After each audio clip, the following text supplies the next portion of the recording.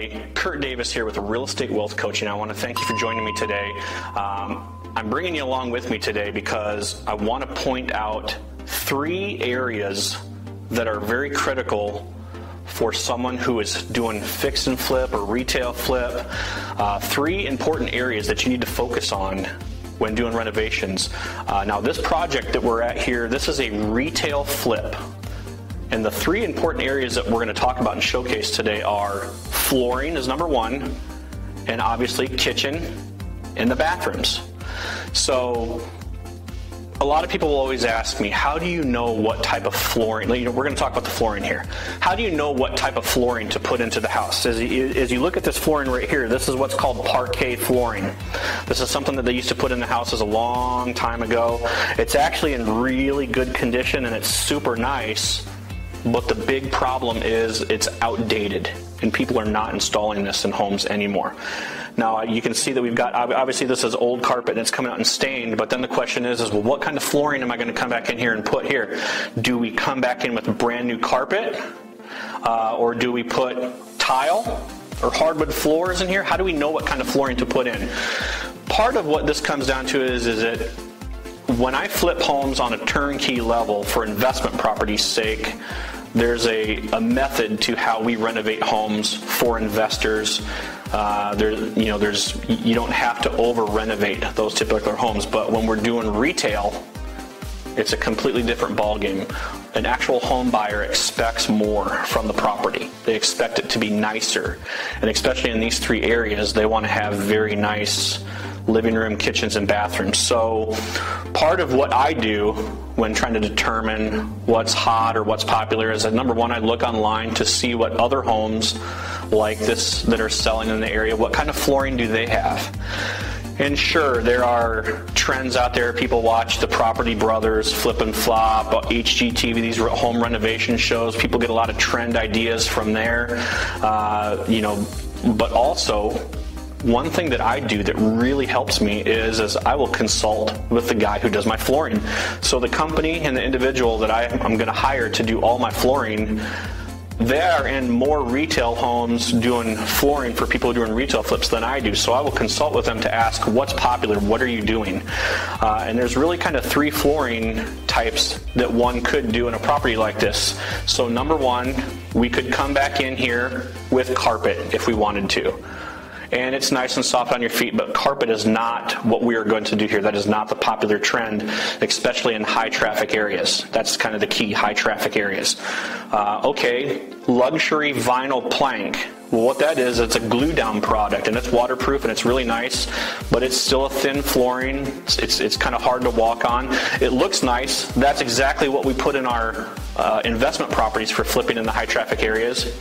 But that's not what we're going to do here because we still have to go a little level higher quality. So then it really kind of comes down to, are we doing laminate hardwood flooring or are we doing glue down hardwood flooring? Now the glue down product is probably the nicest on the market, but because of the price range that we're in and seeing a combination of other people doing lower quality and some higher quality, in consulting with my flooring specialist, the laminate hardwood flooring is what we are going to go with in here, and it's going to look fantastic. So I've actually picked out, if I can pull the photo up here, I'll show you a picture of what, I don't know how the quality is going to do it, but this is the type of flooring that we're going to put in this property. As you can see, it kind of has a darker brown look with some semi-light accents in it.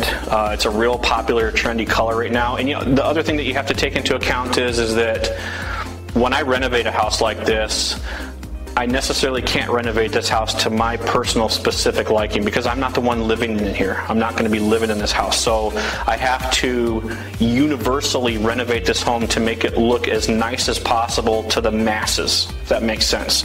So that flooring that I just showed you, that's what we're going to put down in the entryway, in this front room, in the dining room, and then also in the back main living area, in the little hallway right before you hit the bedrooms. Now in the bedrooms, I'm still going to stick to carpet. A lot of people still like carpet in bedrooms. So that's what we're going to do in terms of flooring. Let's go into the kitchen and talk about the kitchen. All right, everybody. So the second thing that everybody needs to look at when you're doing a retail quality renovation is the kitchen. Now, the easy thing, the simplest thing we could do is we could just completely blow everything out, rip out all the cabinets, countertops, throw it all in the garbage bin, and start off fresh. But again, you have to know your area, the price range, and the market that you're dealing with. These cabinets are in fantastic condition. All we're going to do to the cabinets here is we're going to give them a fresh coat of paint, but we're going to put on brand new hardware. We're going to update the pulls and the hinges, and that's what we're going to do to all the cabinets here. Now, it's kind of a standard that in a home like this, we're going to do granite countertops. There's a lot of people like Corian and marble and things like that, but granite is I guess what you would call like the universal grade type countertop that you're going to put in a home like this, especially when you're doing a flip in this price range. So we're going to do new granite countertops on both sides here. Now this sink, when they do the granite countertops, we're going to have an undermount sink. That's very standard. Everybody wants to undermount sink. We're going to have a new faucet here and everything like that. So we're going to renovate that part of it. If this cooktop works completely, we're going to leave this as well as the dishwasher because they both look very nice. But again, we have to test them out, and they look, they're fine. But right here, we've got this very old school Whirlpool double oven. I am going to bet that this is original to the home. It's kind of crazy because when you open it up, for the most part, for something this old, it's really, really clean on the inside.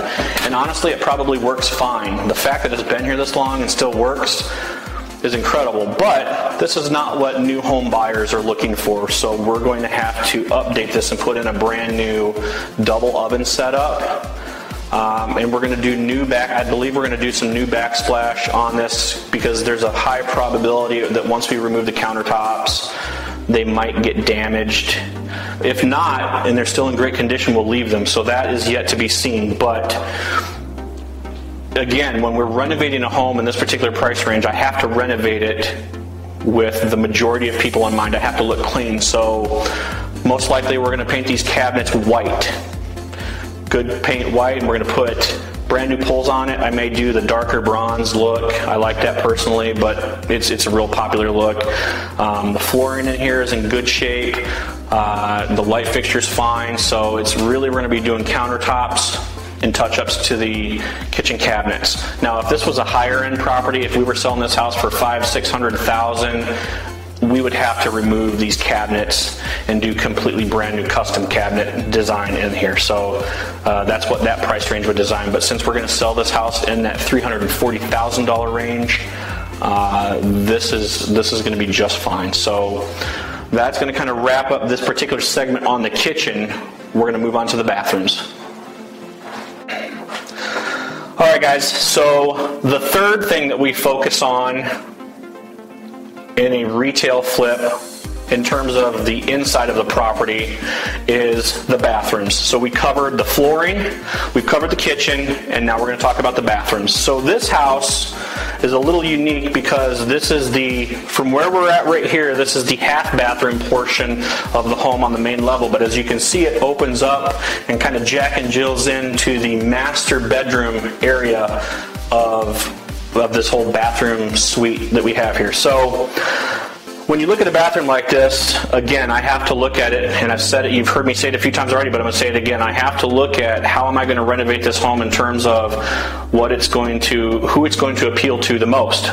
So even though this tile here on the flooring is in incredible condition and there's nothing wrong with it at all, I have to update this. I have to make it fresh. I cannot leave it in this old style. So the plan will be to completely rip out and install brand new tile.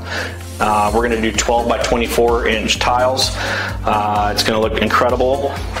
The same granite countertops that we're going to put in the kitchen, we're also going to put as the countertops here in the bathrooms. Now we're going to leave the vanity bases. They're in great condition, and they actually look just like the kind that they sell at like Lowe's or Home Depot, and they're just a very stock type cabinet. But we're going to paint that white and put new hardware on it. It's going to look fantastic. We're going to do a brand new mirror, lights. Obviously, we're painting in here, new toilet. It's essentially going to completely transform this bathroom. But when you come into this area here where we've got the tub, for example, again, like I said, this one's a little more unique because it all flows and blends in. we're going to completely rip out this whole tile surround here, and we have to update this as well. And we're going to bring the tile all the way up, and we're going to do new shower head and handles and faucet and everything in here. And this part of the bathroom here, this master portion now, everything that we did in the half bathroom part that we just spoke about, we're going to do that right here in the master as well. So it's going to completely match. So again, it's got to look. The goal is that we want people to come in here and kind of have that wow factor. It's going to be very nice. They're going to like it.